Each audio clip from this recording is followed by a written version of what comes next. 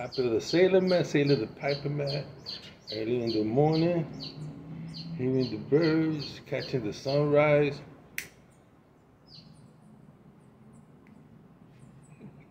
My Savinelli pie.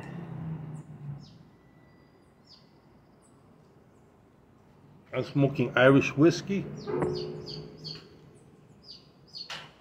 Made by Peterson.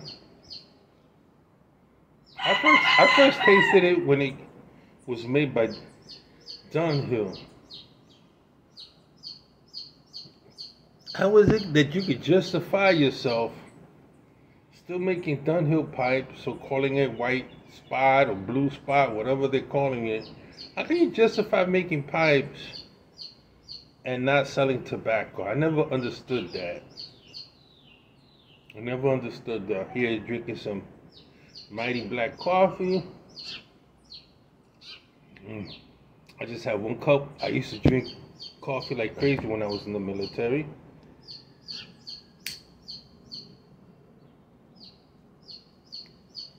As a matter of fact, I learned to drink coffee in the military.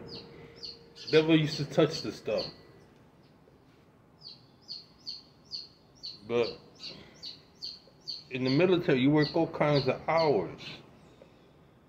Sometimes you do night ops, day ops. You know, sometimes you work Saturday, Sunday. If I was to remember all the hours I worked while in the military, all kind of strange hours, I think I put in for two lifetimes, the amount of hours I worked in the military.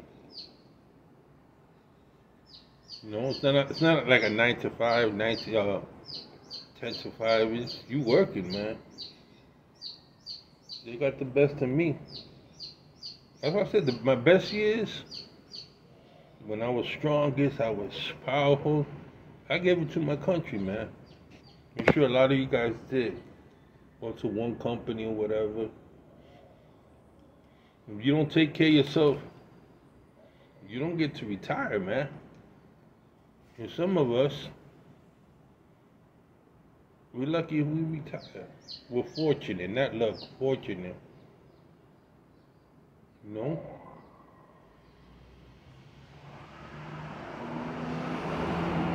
It's just amazing. I was around radiation, electrical equipment, and never was sick like that. You know, cancer, anything like that. It's always been stuff that I ate. This is random thoughts.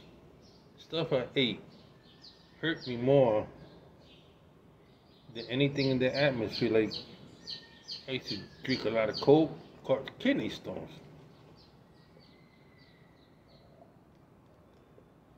Being overweight doesn't help any. But you know, I work out, but not as much. I'm burnt out, you know, physically. I'm like one of these athletes, plays 15, 20 years. Afterwards, you don't want to work out. And you feel good just to lie there. I still do like walking, hiking. On a good day, I love swimming. But the heavy sports, I used to do a lot of running, and I don't do that no more.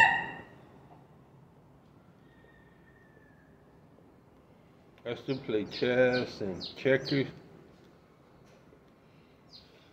You know, as a kid, checkers used to be so popular. I could do 50s and 60s. So popular. I remember living in Long Island, Long Beach, Long Island. I was around 10 years old. And outside, you know, it was broken up into neighborhood. We tend to live in a neighborhood that was Jewish, Italian, Hispanic, and Black, African American. But when I used to venture off with some of my friends to visit them, they had what was called the Martin Luther Center that they built. in the Afro American section. Now, these are Afro Americans that were upper working class, lower middle class, that could afford to buy a home in the '60s, and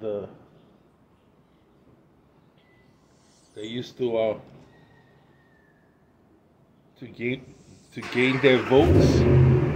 The city hall built a recreation center. Number one, to keep the Africans Americans in their section. So they built the community in their section, and they called it the Martha Luther.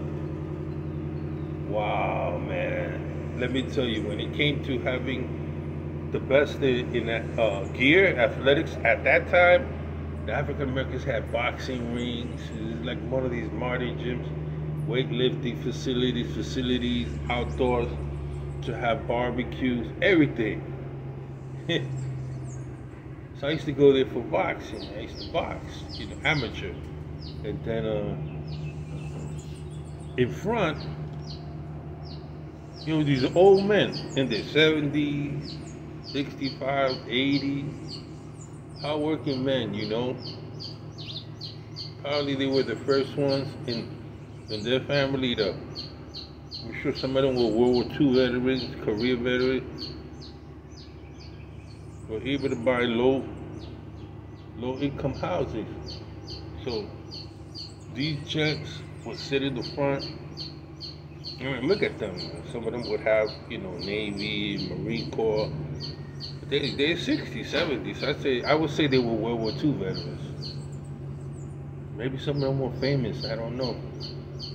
So they would have a store, like a country store, and in front of the country store, there was always 2 or 3 and other men that were already retired and had their pensions would hang around. Back then they used to drink Wrangell, Ballantine beer.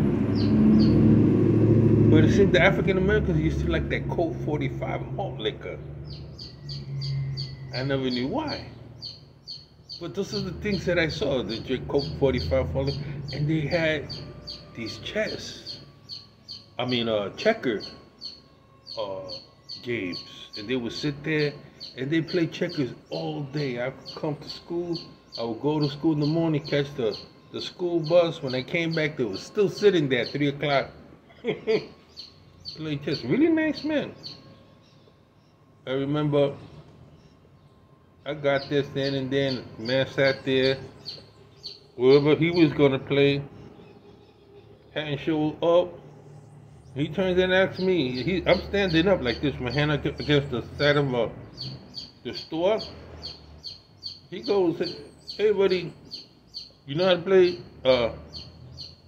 checkers?" I said, "No, I've been coming. No, I don't know how to. I've seen that you guys.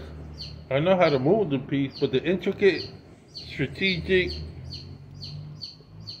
decision making, I had no idea. I didn't know the rules and stuff." And so, to this day, I wonder, is that, I gotta search it, I gotta Google it. Who in the hell invented checkers? How old is checkers? I sat with the old man and played a couple of games before I left for school. I would come on Saturdays, hang out. Sometimes they let me play. But they got to know me. They used to call me Miguelito, for Miguelito.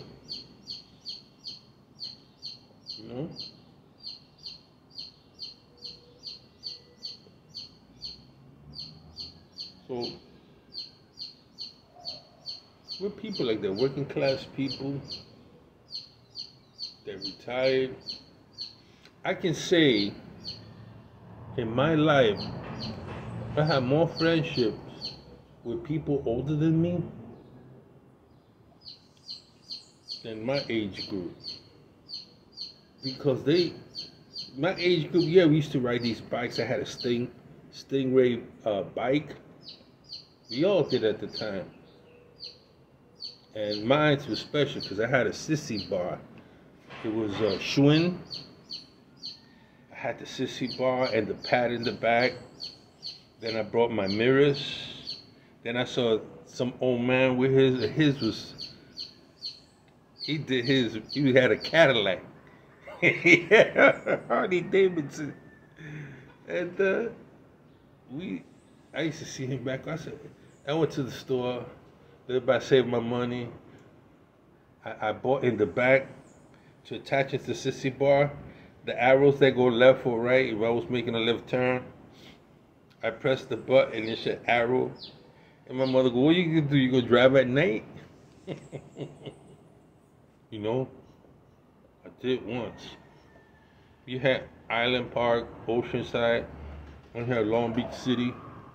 And you know that the picture, The Godfather, where I think his name was Sonny, the son of Godfather, got trapped and got gunned down. Well, that bridge was the bridge to go into Long Beach City.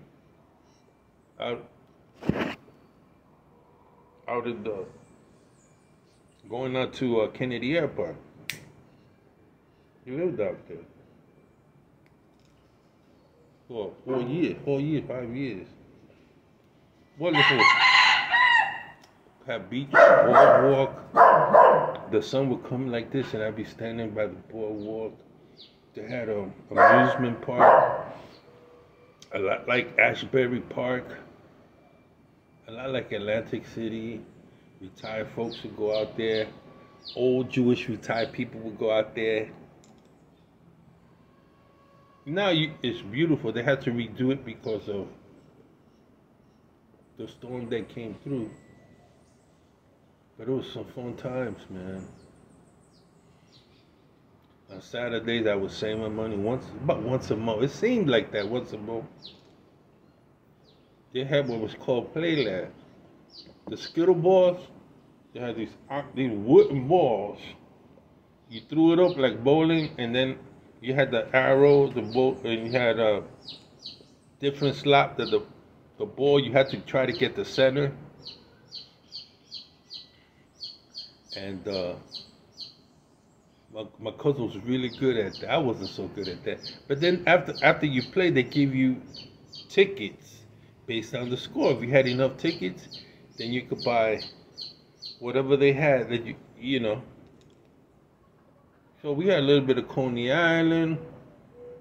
There was a place called Palisades. I don't know if any of you, I was able to get at Palisades. I believe it was in New Jersey. Palisades Park in the 1960s. Beautiful park. Amusement park. Coney Island was a really nice one. Then there was one upstate. We rode a roller coaster. Man, my cousin, female cousin of mine, Lola, that was her first time. We were going, you know how they have the chains that pull the car up? So she said that to me. She was horrified. I don't know how I talked to her. Come on, it's okay. It's not a really big drop. we go. You had that noise, and I'm sitting in there. And all they had at the time, they just had the bar over your waist level. But we were small, so we were young. We were small. I was about 5'4". So Lola sitting next to me. I don't know why I got in this car. I said, come on, Lola. So we're going up. All of a sudden, we're at the very top, and it started to come down, and she sees the drop. That girl almost wanted to get off right there. I'm getting off. And I had to grab her down, man. She had panic. All of a sudden, that roller coaster said, that girl was screaming. I mean, high pitch into my ear, looking at me like, and I'm grabbing onto her, and I'm getting banged around because you're supposed to sit like this. I'm getting banged around from holding down to her, man. It was the worst ride. That girl was livid, scared. When we got out, that man said, "You can't ride this ride no more." No, you. He was watching what was happening up there. He says, "Girl, you gave me a heart attack thinking you want to jump out." When I got out, she started pounding on me. Pounding on me. Oh, you didn't tell me it was gonna be like that. I said, I told you it was gonna drop. Yeah, but it's crazy. Oh my God. Right? So we were in the park for 2 hours. And for about half an hour, that's what she was talking about. How scared to death she was of riding this roller coaster. And you know why it was so funny? 2 hours later, we were right about to leave. She comes running with this other girl, looks at me and goes, "I want to get on the roller coaster." I want to get, after going with her. She drove me crazy, blaming me. You go figure women. Figure women now, I don't know. Is a yes and a no? I don't know. I can't figure these women now. I said, "Oh, you're going to be complicated, girl. When you grow up." Well, she was complicated. What's going on? Some cats my wife feeds are lining up outside because my wife decided she's a cat lover since we can't have cats and dogs. Look at them. Look, what you guys looking at? There are cats out there. Leave them alone. Huh? Leave them alone, guys.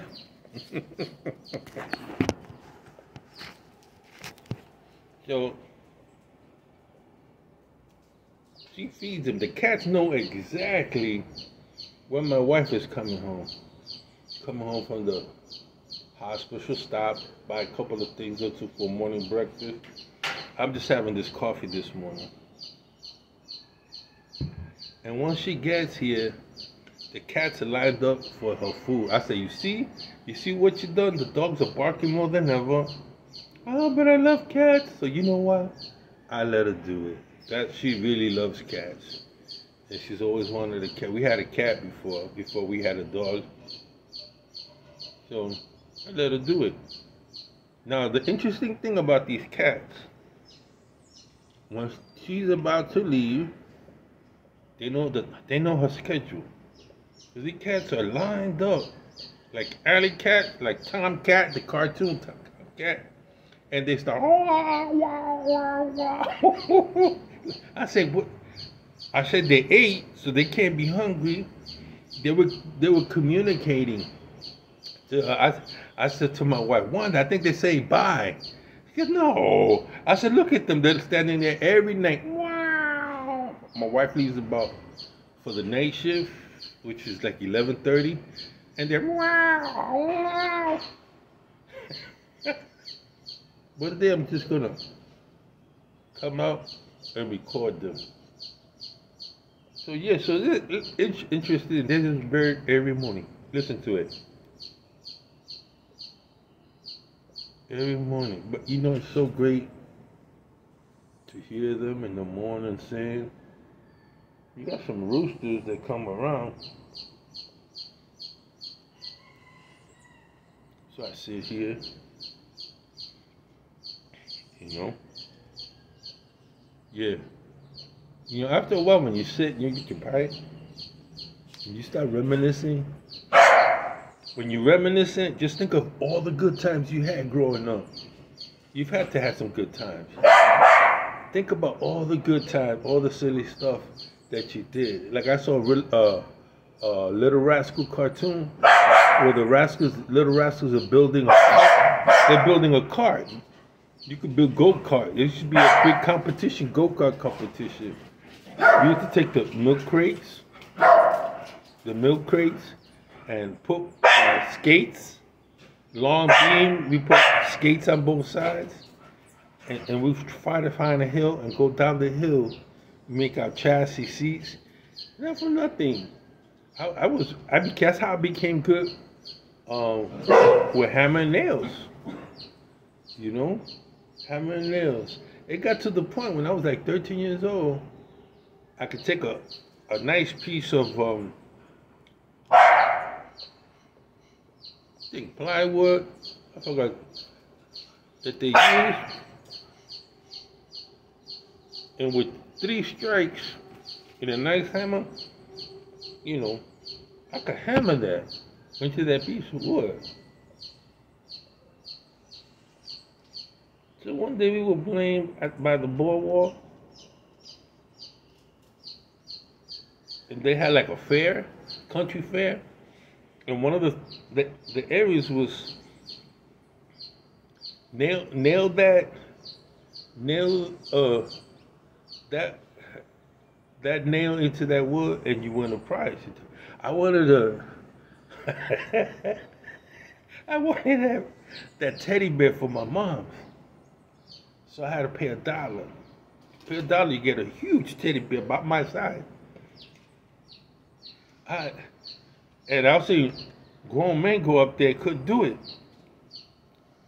So I decided, she said, you sure you could do this? I said, I'm going to try, sir. You know, it was always sir with me. So I stood there and I looked at that. I said, I've been doing this for a long time, doing my go-karts. I did a house tree, a tree house, you know. Sounds really good. One stroke, man. I hit that thing so hard. I knocked the table. It was a folding table he had. I said, why you gonna use a folding table? He said, he never thought it, because when you hit it, the folding table gives way, bounce up, so you can't really get a good solid hit. Man, I hit that so hard, I drove the nail into that beam, and at the same time, that table fell apart. And he was like, oh no. And people would stand by us who were watching me. I said, wow. I mean, real hard. I thought I was John Henry or something. I hit that thing in, boom, boom, boom, fell to the floor. And the man says, what the heck did you do, kid? They used to call him Captain, because he wore a captain, sailor's cap. I think he did have not a yacht, but some boat go fishing, take people fishing off the Long Island Sound. So when he saw that, he looked at me so angry, and he went to pick up the piece of plywood, and some other people helped him with the table. And when he picked up the plywood, he looked at Dad. That nail went in about 2 millimeters into that wood. I hit that thing so hard, wood, and I think I broke, I'm not sure. I didn't say nothing, but you know, it was one of these hammers that you could see the end was the wood part, the head. I looked at that, I had split the hammer too, man. I hit that thing so hard. Oh, that's my story. It was random thoughts this morning, man. You hear the chicken? Chickens are coming around now. I'll be there soon. We're gonna have to buy a farm, man. That's a dream, to get a farm and have all kind of animals on it. I said, we better hurry up if we're gonna do that. There's a lot of good land here. We better hope we're gonna do that, because I'm not getting young, and I ain't going after no chickens. Well, that's it. Sailor the Piperman, Piper the Sailor Man. Wear a nice Savinelli, Irish whiskey. Pretty predominantly Burley based. It's in Virginia, and it has Perique in it. I haven't tasted Perique in a long time. Okay, guys. Well, I'm out. See you later, Piperman. Standing out. Remember, whatever you can't finish today, you always got tomorrow. God bless. Hi, Bruno. Say hi, Bruno. I got a mop now.